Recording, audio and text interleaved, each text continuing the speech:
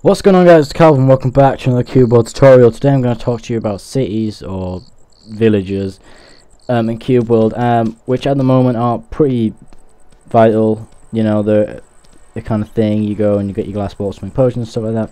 And I imagine so they're going to get a lot more useful when quests are added and other things like that. So there's different types. There's one city in each different biome. As you can see on the map here, we have this city, and this location here shows the specific, pretty much the biome. Now, well, I'd say that, but it's not really. But technically, this area is like a biome, and then this would be technically a new biome, but it somewhat doesn't work like that. Anyway, biome's another different thing. So, in each different biome, there is a city. Cities can be in 4 different styles. Well, there's more than 4, but basically they can be log houses and stuff, sand kind of weird ruins. There's American style, UK style, and all that kind of different style of housing, depending on the specific biome itself. And yeah, they're all kind of laid out in a kind of simple way, as they all have different districts, which they all have different districts. The districts in each city is divided into 4, and as you can see when you zoom in the map, you will have Adventure District, Trade District, Crafting District, and Pet District. Each pretty much sums itself up in the title. In the Crafting District, there's 2 specific main areas that you can visit. You have the Anvil area, which is used to create weapons and iron armor and iron weapons and stuff like that. And you also have this sewing kind of area where you can use, which is used to create cotton clothes and you know, and silky things used for various different classes, depending on your classes, depending on which one you're going to use. You also have the Trade District. It situates from the shop, the armor shop, the main shop, the weapon shop, and the directory shop. The directory shop is pretty straightforward. You go in and it will give you information on specific objects. If you were to put this in, objects that are unidentifiable, we'll go in here and it will tell you what they are. As you can see, leftovers, it's going to tell me it's going to cost 2 coins to identify what this is. As you can see, I clicked identify, and I've now received an iron shield with plus 20 power. As you can see, I can do this with any one of these. As you can see, these are green, so this usually means that now these specific green ones means it's just general power, I think. The different colors mean different things. I'm not quite sure at the moment what they are. As you can see, I've used a flawless gold bracelet and swine boots. There we go. So yeah. So again, I think the green ones are generally to mean that they are emerald, require emerald to make them. As you can see with the star, it also means a specific thing. And that's blue. So that's weird. It's gonna, yeah, anyway. Over at the weapon shop, as you can see, it's pretty straightforward. There's a sword on a sign.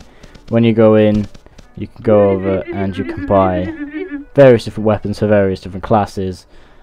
You know, the more you go down the list, the more high power level they are, and the more they're going to cost.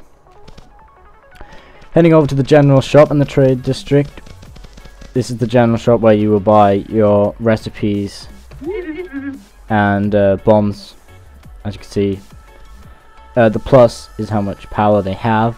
You need to have that power level to buy it. As you can see, this is a plus 95 power, which means it's a very explosive bomb, and it requires you to also have that power level. Now I only have a power 6 level, as you can see over here, power 26, so can't buy these. Again, the further down the list you are, the high power levels you're going to need. So you can also buy candy, boats, and this is the main kind of shop that you would go to buy your flasks, to create water flasks, to then create your potions. Over at the armory shop, it's pretty straightforward again. It's got like a little chest armor kind of thing on a sign, and it's pretty straightforward what you can actually buy here. Again, you just buy various different armor for different things. As you can see, this is gonna, as you can see, yeah. So the further down you go on the list, the more power level they're gonna be at. The higher the power level, sorry, and the more expensive it's gonna be. Heading on over to the Adventure District. This is not exactly, as you can see, at the moment of this filming this video, it's not exactly important. These people here are actually what do you call them?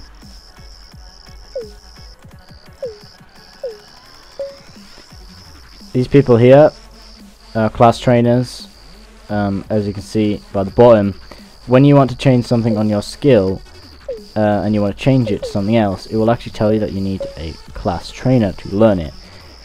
They're all situated in different areas of where these dummies are. So as you can see, this dummy here, they can be identified by their swords on the back. The big sword on the back is for a warrior. This guy is for a rouge, I don't know how you pronounce it. The guy with the crossbow over there is for a ranger, and there should be another one for, and the other guy like him with the wand on his back is for the mage. So you know, these actual dummies are kind of pointless. They don't really do much. I guess you could practice, but again, they're not that amazing. So these are basically just class trainers in the Adventure District. In the Pet District, this is again straightforward. This is basically just an area that is full of pets. It's just basically just land, some grass and stuff, and it's basically just full of pets. At the moment, obviously, I'm not really quite sure what this is meant to be. But as you can see, it's full of pets. There's only a certain amount of pets. There's only pigs, dogs, cats, and sheep at the moment. That's pretty much all the pets they are. But yeah.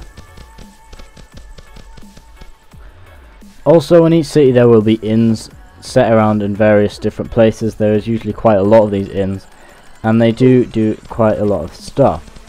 You can go up to them and you can set the time of day. There's only, I think you can only set the time of day during 6 AM and 6 PM. Or it might be 6 PM to 6 AM. You can only set the time of day after 6. I think it's after 6 AM. You can't set the time of day. But basically, you go up to them and you basically talk to them. It's going to set the day. You can also go upstairs and sleep in a bed, and it will recover your health. As you can see, my health is now increasing. So yeah, inns are quite useful if you don't want to waste your potions when you're in the city. You don't need to, because you can just go rest in bed.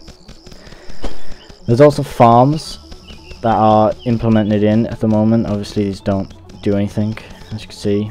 But there are farms that contain pumpkins and pineapples, which can be used to create pineapple slices, and I don't know what food pumpkin makes, but yeah. So as you can see over here, we have some pineapples. I don't think they grow back, but yeah, you can pick them up. You can also sell them. So yeah, but I don't think they grow back, so it's not really a good source of money because they're literally kind of pointless. But they're good food. Alright guys, so that wraps up this tutorial showing you, the city in detail of what every part does, the different districts, what's in them, and where to find everything. If it did help, please give me a like. That really will help me out.